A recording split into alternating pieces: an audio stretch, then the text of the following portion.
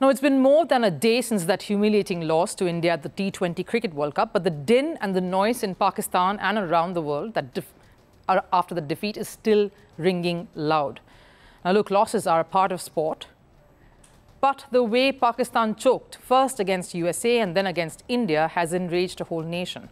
Social media platforms were on fire with caustic remarks that former Pakistan cricketers, fans, and now even the management have made. Some of them screaming through the screens. Pakistan legend Wasim Akram, in fact, summing up this utter disappointment in one word. He says, embarrassment. His teammate during the glory years of Pakistan, Waqar Yunus, he's come out calling this a horrible performance. Former Pakistani selector Mohammad Wasim criticized the politics around this. He said they've taken reserves because of infighting and pulling the sport down. Ramiz Raja, another former cricketer, was more insulting. He said India did PAK a favour by playing poorly. And he puts Babar Azam's team under the spotlight, saying they froze under pressure. Now, after all this, the PCB has finally stepped into this to say that a major surgery is indeed required. Now, let those words sink in, especially that of Waqar and Akram, players who took Pakistan to a World Cup final in 1999. Akram was even part of that historic 1992 World Cup win. Bottom line, what they're all saying is that this team has been a disgrace, a shadow of what Pakistan has achieved and what they stood for in cricket. And the PCB chief finally putting the cherry on the cake, or should we say the criticisms, and asking for operation to be conducted. Now, hold on, I'm confused. Correct me if I'm wrong. Did that not happen right after that horrible below-par performance at the ODI World Cup last year? Starting with the team captain, Babar Azam, who was forced to step down. The coach, Mickey Arthur, and his entire staff sacked. The chiefs of selection, Inzamam ul Haq, fired.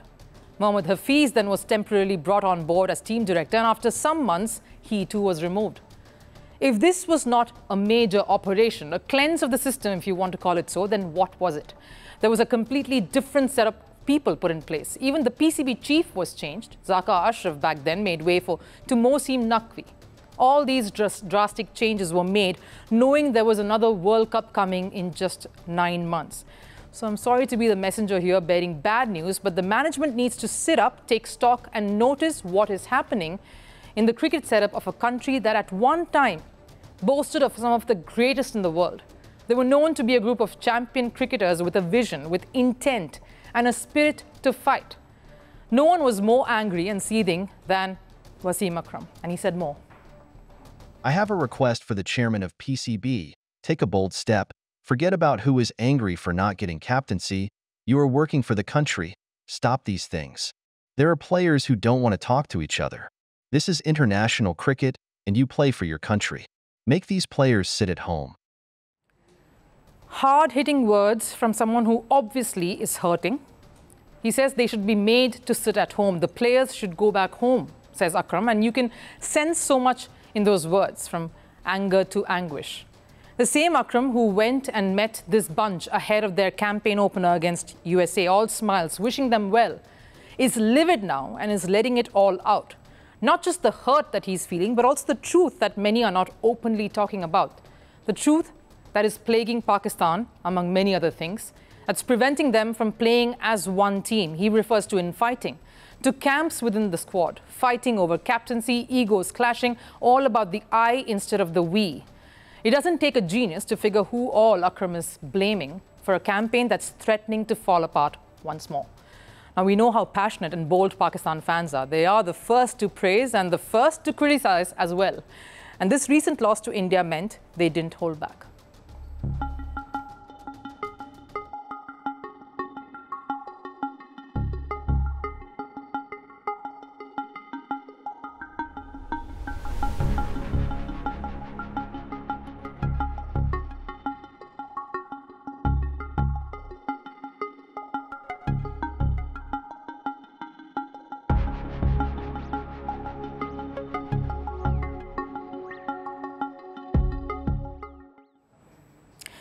All heard of a nation united in happiness and grief, but a nation saying the same words after a sporting setback. You can only see that in Pakistan. And I understand the anger. Pakistan last won a T20 World Cup 15 years ago in 2009. Their only ODI World Cup win, like we mentioned, came in 1992. This is decades of being hopeful, showing up to cheer the team on, continuing to support the men in green, and only being handed out one disappointment after another. Their best ever performance in T20 World Cup since 2009 was, of course, the last edition's appearance in the final, a final that they lost to England.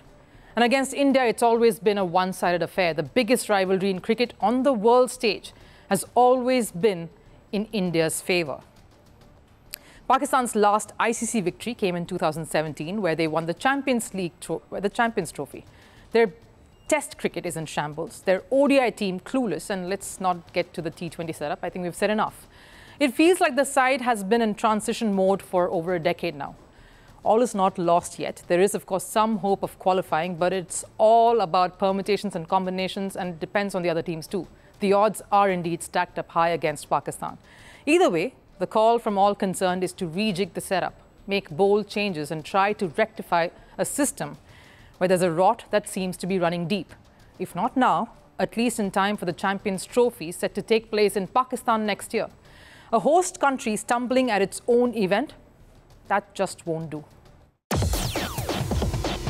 first-of-a-kind sports show that's played on a different turf. A first-of-a-kind sports show that will always come up with a winner.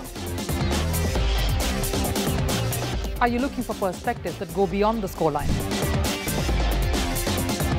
Hi, I'm Rupha Ramani, and catch a 360-degree view of the sporting world with me here on Firstpost in our special Firstpost.